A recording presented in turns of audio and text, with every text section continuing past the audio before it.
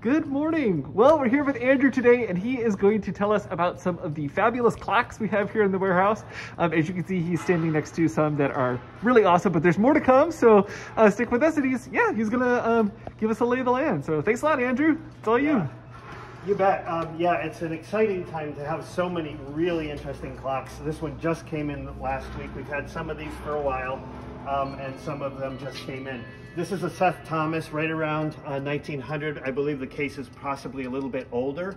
It's in beautiful running condition. The Seth Thomas movement inside is in a different case than it likely came with. We know that because there's a second gong in the back of the case that does not belong to the movement that's in the case. But it is in beautiful condition, working condition. And it just runs and runs. It's got a very, very quiet chime, so it's not going to keep the whole household awake. It also has a lot of other details, like it came with some instructions from a previous owner. There are some original hands. It looks like a few things were done in 2018 to restore it. So there's some original hands in a bag that come with it. And there's cards inside and a couple of markings that just show when it was serviced, and that's typical for clocks. You'll find markings that show its service. So we're asking $1,800 for this clock. Again, a beautiful, interesting clock. One of the things I love about this case is that it has twisted flame finials. I don't think I've ever seen those on another clock. I haven't looked at tons of grandfather clocks, but they're just gorgeous finials. So it's pretty unique on this Federal case here. So anyway, that's a beautiful mahogany clock with with an antique Seth Thomas movement in it. Again, about 1900 to 1905. And the face is beautiful. It's gorgeous, painted. Yeah, that would be a hand painted. It's a brass face with painting on it, and even the numerals are really interesting. Look at the 1 on the 10 and the 11 there. It's like really cool. Looks like a bird a little bit. Yeah. That's so Seth cool. Thomas, I actually grew up in the town next to Seth Thomas, possibly why I'm so, it's Thomaston, Connecticut. I grew up in Litchfield, Connecticut. That's probably why I'm so interested in clocks, because they were all around me. There are 5 major clock companies in the Connecticut area, maybe 6 actually. So the next one, if we come around here, is this wonderful cuckoo clock that has been in our offices for a while, and we hate to see it go because it's such a wonderful clock. We put it on the wall and it runs. It's not very old. It's probably 20 to 25 years old. I guess that makes it vintage. So, and it runs beautifully. It just runs and runs. It's only a 1-day clock. You have to wind it every day. The weights will all drop down it, and you saw me pull the chain to wind it. And we'll make this one go so you can see the cuckoo. So we'll do the 12. It'll be a lot of times.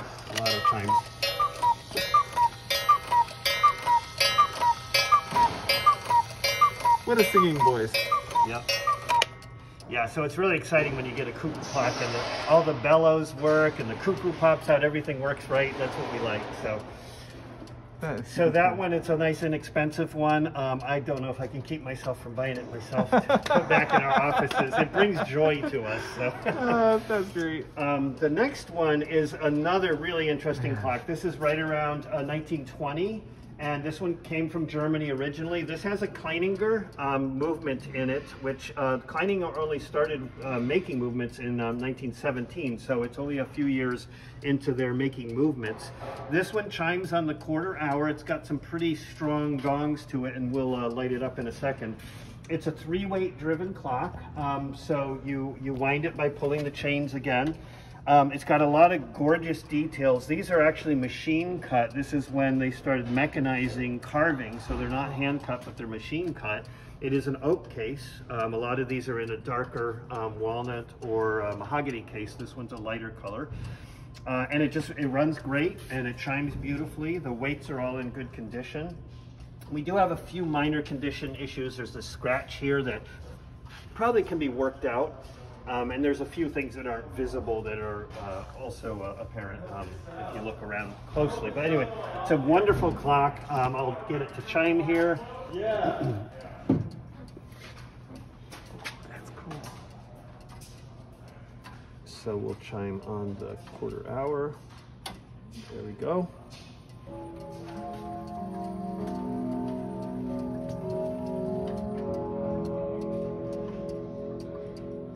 And then we'll do the same thing. We'll go to noon so we can hear the whole chime. So this chimes on the quarter hour, a different chime for each one. So if you're away from it, you'll know whether it's 11:30 or 11:45.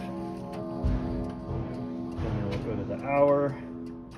This is Westminster chime, as most people know. It's really beautiful and soft and kind of like a melody. It's got nice long rods in the back. Yeah.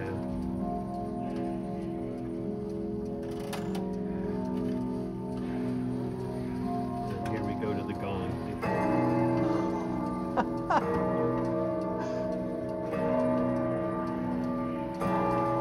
I'll close it up so you get a sense of. A little richer when it's closed, like being inside a guitar, you know. You can really tell the difference. Yeah. So this clock will be on Marketplace, communityforkliftmarketplace.org, probably by tomorrow. It'll be $1,400. And this one's already listed on the Marketplace, yes, this right? one's already listed on Marketplace. I believe we have $1,800 on that one. And the cuckoo clock is $39. I love the rounded top on that. That is so cool. Yeah, it's a beautiful, I would consider it an Art Deco era. It's got a little bit of Art Nouveau in it, of course, from the floral swoops and things. But yeah, beautiful, beautiful clock. Super cool. From Germany. So here's another Seth Thomas clock. And I grew up with a clock at my grandmother's that was exactly like this. And it rang all night long when I was sleeping in the room where the clock was. And basically it's a Westminster chime, same thing that it chimes on the quarter hours to tell you which quarter it is. It's in really beautiful condition except for a couple of bubbles. There's a little bubble right here in the veneer, and there's one over on the side, I believe, right there as well. So anybody with a little furniture experience could glue those back down with no problem. And this one runs great also. It's a very strong running clock. This one has some paperwork in the back so we know exactly which clock it is. Oh, cool. And we've done some research on it. It's a pretty good quality clock of this type, so anybody looking for a really strong storied mantle clock might consider this one. So we'll I love the color in this, like, this curve. It's really just rich. Yeah, again, it has, it's got, signs of age. And we'll get this one to chime.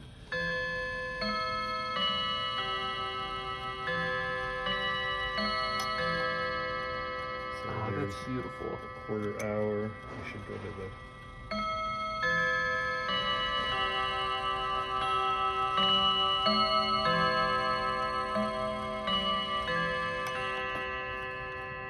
I believe this one's a 1940s clock. Close it up. There we go.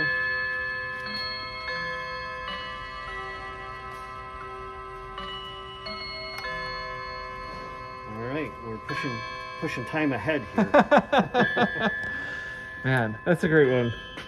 We do also have, this is actually a Korean regulator clock. It's a 31-day clock. It does run, it's not level right now, so it's not running at this time. But if you want a clock that's going to run for 31 days without winding, that's the clock, and it just needs to be carefully wound. It may need service, like a good cleaning, but it does run. We've had it running quite a bit. That's also a fairly inexpensive clock at $95. Very reliable, good case, and it's probably about 40 years old. Cool. And then onward to the most interesting one by far that we have. This is a Seth Thomas calendar clock with, I believe it's a calendar movement by a company called Andrews. It is missing some parts. It would normally have a calendar face in here which would have all the days around it. Those are available online. You can buy them to replace it, and it also would have a hand here that would point to the day. The calendar mechanism does not work in this clock, but it's all there. I didn't see any missing parts, so I'm pretty sure it can work. But again, it's a really interesting clock from about I think they started these in 1870 and went to about 1890 making these. again, a Seth Thomas clock. And the great thing about this clock is it has quite a bit of information with it, like its instruction on the inside. So there's this directions for setting up the clock right there. That is so cool. And forgive me, clock people, but I used a Bobèche from a chandelier as the plumb bob, so it doesn't run correctly now. It needs a pendulum bob to run correctly. So the timing is not going to be right with that crystal thing in there. I just needed to show that it runs. Oh, but so many cool features to it, and there's a lot of neat things on it. And this one does come with a key. We don't have keys for all the clocks. The keys are very readily available. This one has a key to lock it and a key to wind it. So it's ready to go. So this one, I believe we were asking $295 for. It does have a few veneer issues up at the top here. So it does need a little bit of case repair and cleanup. There's a little refinishing needed here. But the great thing about this clock that's often damaged is all of the curved veneer here is intact, except there's a little chip right there. So that's really a wonderful thing to have all of that intact. So. Yeah, that's gorgeous. All right, there are more clocks, everybody. Can you believe it? More? But wait. And there will be more in the future. So we have a whole bunch of little alarm clocks here. This is a fairly modern one. It's probably 15, 20 years old, but it's running. It's got a little second hand on it that you can see going. It's a little alarm clock, like a cute alarm clock. So that's just a fun one, very inexpensive. I think we got $9 on it. That'll be here in the store. And then we have that one definitely reminds us of Looney Tunes or Saturday morning cartoons. You got it, yeah. And then there's this one. This is a plastic. I don't even know who made Kino clocks. Just another inexpensive one, but again, it runs. When you wind these up and they run, it's pretty exciting because so many of them don't. And then the next one is one of my favorites that I've had in a long time, and it's, I believe, a 1935 or 19. I believe this is actually 1927. I'm going to have to fix that tag. And it's a Big Ben. So this one is a very unique clock because it says loud alarm on it. Apparently there was a little bit of a experiment to make a loud alarm because some people weren't waking up with the quieter ones. So this is the only one of the Big Bens that I know of that has the loud alarm on it. So it's a very uncommon piece. It's perfect for restoration. It certainly has some little paper issues with the dial and everything. It does not have a luminous dial, which is good. It doesn't have radium in it, which can be toxic. But anyway, it's a great little clock, and it runs and is a really interesting piece of early American history. They made Big Bens from, I believe they started in the early 1900s, like 1905 or so, and they probably still make a version of it today. The one issue this one has is that the winder for the actual clock, have it zip tied on there, it came off. You could still put it on to wind the clock, but it should be taken probably to a jeweler to have a screw put in it to actually attach it permanently. It's what's called swaged on there, and the swaging loosened up over time. So the winder is there, that's the good thing, but it does need to be reattached. So it needs a little bit of work if somebody wants to restore it, but a really cool piece of history there. So. That is awesome. The tick is really great too. That's not... Yeah, I told you before, I've had a clock on my bedstand. They don't bother me. Once you've been with a clock for a while, it doesn't bother you at all. So. Well, gosh, well, thanks a lot, Andrew, for showing us. There's some, I mean, they're all really, really cool. If you guys want to see the clocks, they're all here at the warehouse. You can come down any day between 12 and 5 p.m.